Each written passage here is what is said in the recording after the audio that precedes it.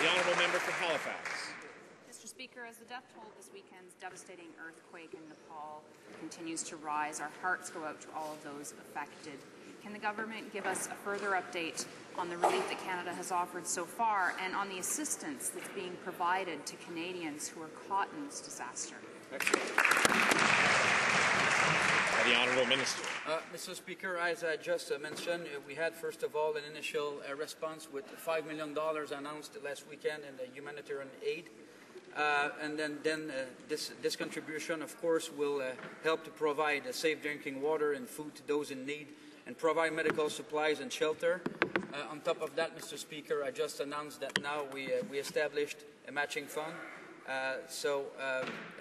After that, Mr. Speaker, we will continue to monitor and to take actions necessary to assist in this crisis, and we will deploy soon, Mr. Speaker, the emergency stockpile from our storage facility. So we are monitoring the situation to make sure that the supply.